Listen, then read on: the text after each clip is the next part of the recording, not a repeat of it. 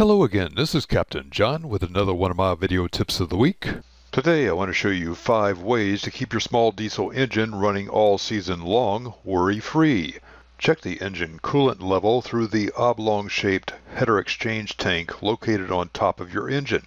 Make sure the header tank is cool to the touch before you remove the radiator pressure cap on top of the tank. Keep the coolant level within about 1/2 inch of the top of the tank. Some engines have an externally mounted expansion tank that collects freshwater coolant as it circulates through the engine. Keep the coolant in an external tank at the level indicated by your engine manual. Replace your air filter once a season. Diesels require a lot of clean air to run well. If dust gets inside your engine, this could affect the compression. Your engine will lose power. Carry several air filters when you go cruising.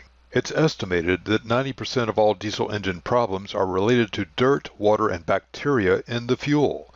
Your primary filter serves as the first guard between your fuel tank and small diesel engine. The best type of primary filter has a clear separator bowl on the lower part of the filter. This traps water and contaminants and has a drain plug on the bottom. Shine a light through the bowl, and if it's dirty, drain the water and contaminants. Replace the fuel filter on top of the separator bowl. If your engine uses a non-separator type filter, change the filter element as specified in your owner's manual.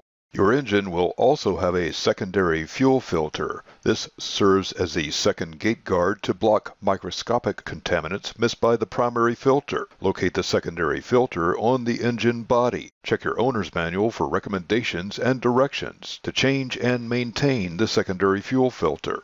Your diesel engine relies on oil for lubrication, cooling, and to trap dirt. Change the filter and gasket when you change the oil. Run your engine for several minutes to get the contaminants into the old oil. This makes draining more complete.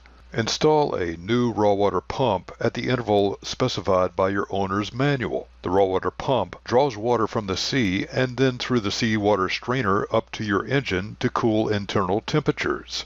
Use these 5 sailing tips to save you money and repair costs on your small diesel engine. This is Captain John, and this has been another one of my video tips of the week. Find more sailing tips and techniques on www.skippertips.com.